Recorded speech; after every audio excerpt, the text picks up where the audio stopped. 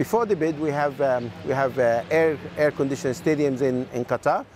Said Stadium is one of them, so it was Mark 1 for us, and we learned a lot of things. We've done computer simulations, so this, before we went and we finalized the design, we put the stadium in a virtual environment, which is the computer, and we simulated every second for the last 30 years, the weather file for Doha, and we saw the amount of cooling, which areas with the stadium would be affected, and after that we printed the stadium using three-dimensional printers, and we put it in a wind tunnel, and again we looked at how the plan form of the stadium externally will affect the inside of the stadium. Now, we've just walked into this area here where it's very cold and windy. Tell me about the technology that you're using. So these nozzles, they're designed to channel the distance between the end of the nozzle and the start of the field of play.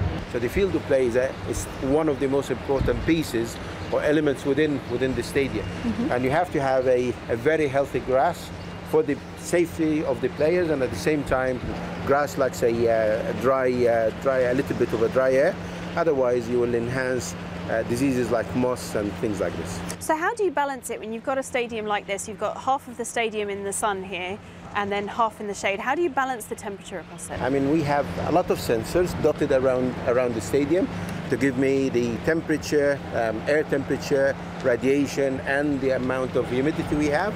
And then we have a big computer room that will look into balancing all these elements in order to maintain around 22, 23 degrees C as well. One of the messages of the World Cup is to be sustainable.